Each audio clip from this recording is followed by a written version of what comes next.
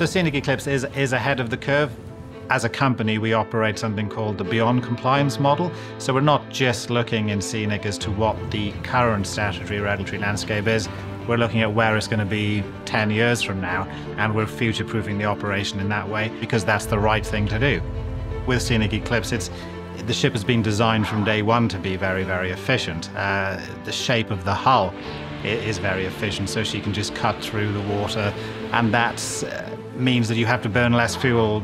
So she's very efficient in her propulsion, and our Azipod system is significantly more efficient than a traditional ship with normal propellers.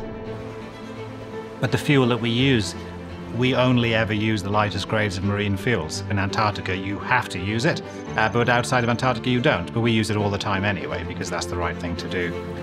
Our company policies and our philosophies and our systems that really encourage and empower our people to work in the most environmentally sensitive way possible by not using single-use plastics, by trying to minimize food waste, by trying to reduce packing materials when we load our containers in. Okay. So there's a lot of work that we do.